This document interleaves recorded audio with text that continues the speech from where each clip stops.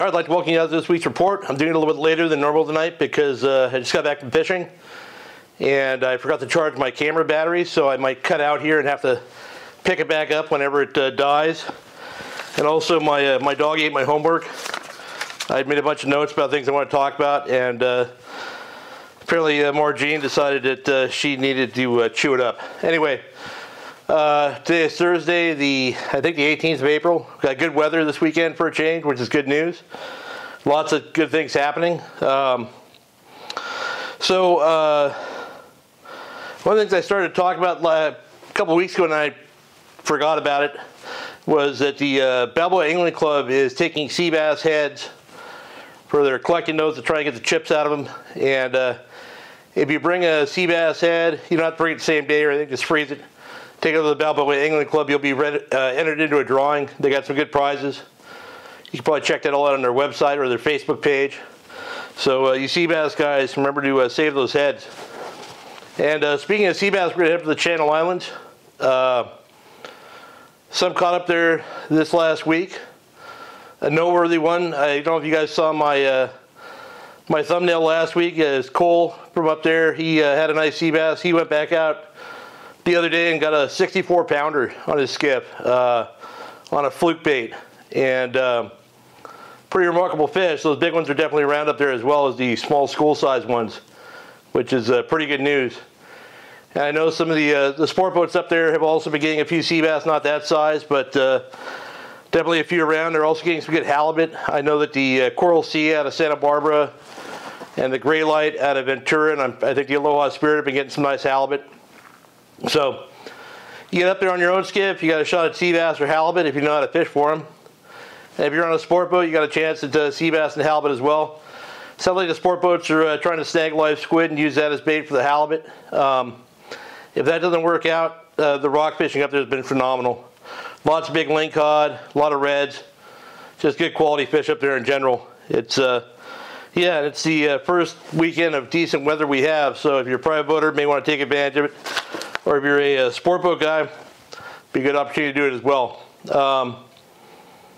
Yeah, so I'm keeping this kind of short because I want the battery to die, but heading down to San Nicolas Island, Santa Barbara Island. No real coverage at SBI, but Santa Nic is having good rock fishing. The Eldorado out of Long Beach Sport Fishing is running trips out there. They're loading up shallow water stuff. I think they're still fishing within the last year's regulations. I looked online earlier to see if there was any update on the changes, but I haven't seen anything yet. So I think right now you can still keep 4 reds, but you have to stay in less than 240 feet of water in the Cowcock Conservation Area. But again, don't quote me on that. It could be, could have changed. I didn't find anything this morning. So if you're going out and you're worried about it, I'd only keep 2 reds and stay out of the Cowcock Conservation Area. No real coverage at San Clemente Island. Again this week, I'm sure we're going to see some boats out there. The Saltwater Bass Series has a tournament on Saturday, so I'm sure that some of the bass guys are going to run out there and see what they can catch. Probably have some info on that next week. Into Catalina, sport boats are mostly fishing rockfish, but they're also fishing halibut when they can. You know, and there's halibut to be caught. I know the blackfish was over there, I think yesterday. They had a bunch of nice halibut to go along with their rockfish. And I went to the island on Friday afternoon. It was the weather was supposed to blow out of the south. It was really overcast, and that makes for poor fishing at PV. So we decided to run the Cat. The weather was a little bit under forecast, but we had a lot of overcast. So Matt and I we launched at 11, ran to the west end of the Cat. Had really good bass fishing, just no standouts. They're biting the crankbait. They're biting the leadhead and swim bait. A lot of smaller fish. Just was off. You know, we did an earthquake Friday morning or around noon at Signal Hill, and a lot of times earthquakes can shut the bass bite down entirely. So, you know, that's always a thing. Should be decent there this weekend. Good weather anyway. You got a shot at halibut. You know, if you get some squid, you can fish along the beach, or sardines. You probably get by with that. Look for those areas of off-color water, things like that. I'm going to take a pause here and check my my camera battery. Stand by. All right, it's holding out so far. I've got another one on the charger, so it dies all together. I'll go do that. I got a little video here back catching a calico on a crankbait. Just shows you kind of where we're fishing. that shallow riprap stuff. He's fishing a CR16, I think. So here's that.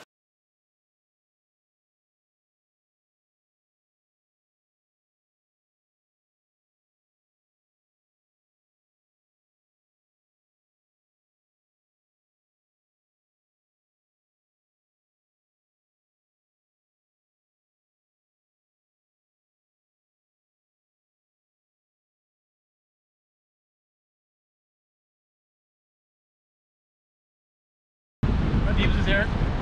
36 feet. Hoping to just drift down the next spot here quickly.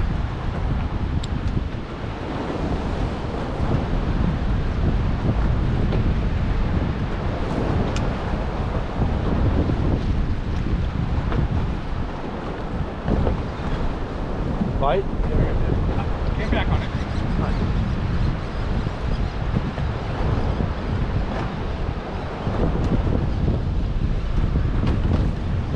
Oh, I put the crankbait down. I got 3 fish in a row. Yeah. You need to catch them like that. Right?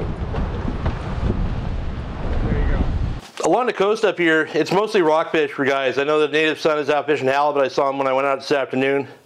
The bass fishing at PV today was pretty tough. We really had to look around. We got out of the harbor about 3 o'clock, maybe 2:45, and basically ran from Point Furman to Rocky Point, looked at all that stuff, and we found one 200-foot stretch that was biting, and what we found was bait and birds in on the beach and shallow water with kelp.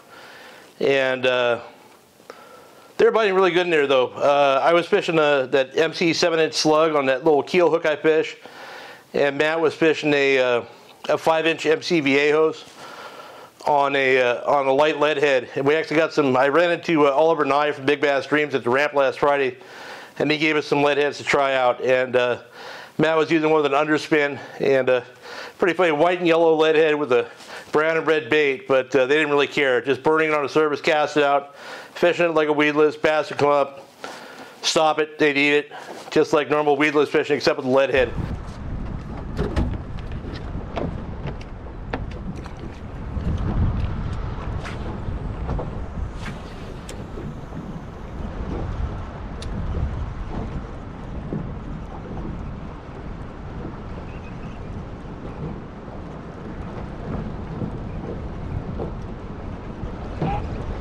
Bight? Yeah. Oh, right behind it. Oh, nice big one right there. Wow.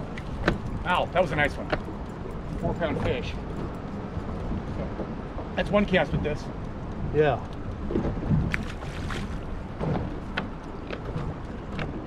Oh. Now they're biting in here. There you go. Come out of the water on it. Yeah.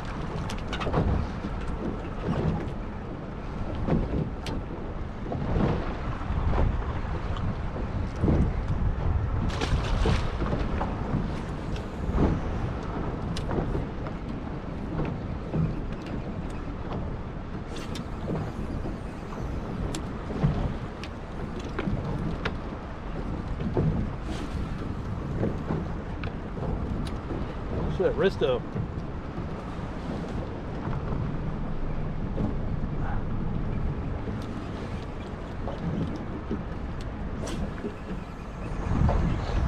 Oh! You hit it hard. Not a big one. Oh, God. Big bite? Yeah.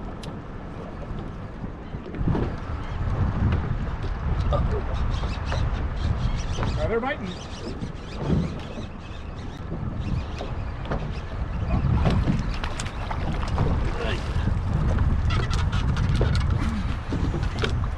The better one? Huh? That's a better one.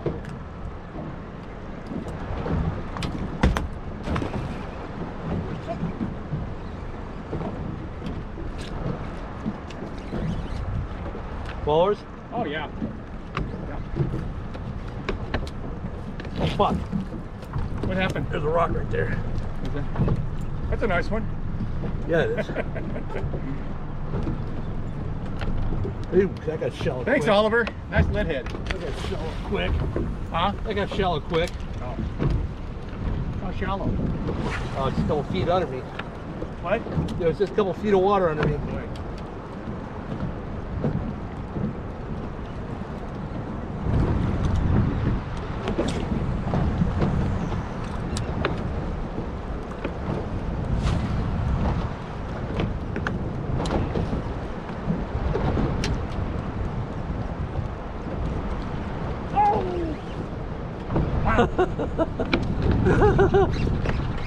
That one almost broke my arm. I got your arm broke? Almost. Almost. Wow, that's a big one. Oh my God, the size of that one underneath. 6 pounder. Really? Yeah, it's a big one. Big follower. Good for this, man. And I think the deal was we tried the bigger weedless, but they weren't on it. They were keeping on a small bait. And we probably had 25 fish out of that stretch. And so for that it was good. But you know, if you go up there and it looks good and you got current and everything else, but there's no bait and no birds this time of year, it can be tough. And also we had 61-degree water up there, which is pretty cold, but the fish were still feeding on the surface. But we had the boat in, you know, I would say 6 to 10 feet of water fishing along the shoreline. So if you're not comfortable with doing that, you could probably catch some fish on the deeper kelp stringers, but you have to fish a bait that you probably got to sink it out right now until it warms up a little bit more. Boat fish and rockfish out at the 14 are doing real well still.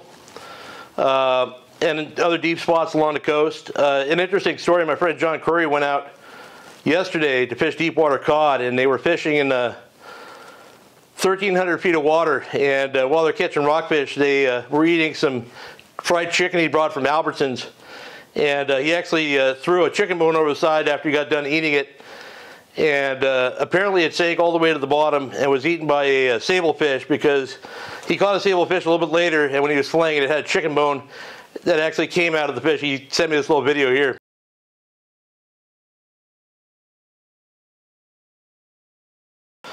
So yeah, you know, coastal, if you want to fish bass, you could probably be better off fishing sand bass right now with the water temp the way it is, a little bit deeper. We had good fishing on the pipe last week in fairly cool water. Down in San Diego, they're catching a lot of halibut in San Diego Bay. A lot of those fish are coming from shallow water in the bay. The guys that know what they're doing are doing pretty well. Even the half-day boat out of Fisherman's Landing there, I think it is, the Dolphin, went out and fished inside the bay the other day, had some nice halibut as well. There are some yellows at the Coronado Islands. No big hits yet. I think the Liberty, or one of the boats, had a few fish, which is a good sign. I'm sure there'll be some boats down there this weekend checking that out as well. Yellows are still biting for the boats in Ensenada, so there's definitely some fish on the beach that should continue to make their way up here, hopefully. And they relocated the bluefin yesterday night, I guess. The American Angler and maybe the Independents got on some fish. I know the American Angler had 22 fish. They say they're within 1.5 day range, so that's good news. Plenty of boats out this weekend, I would imagine, so hopefully they get those things rounded up and start catching them again. Really could go for some of that for everybody. But yeah, like I said, it's going to be a short report today because my battery's about to die, but I just want to get out to you guys, and I hope you guys have a great weekend and good luck if you fish.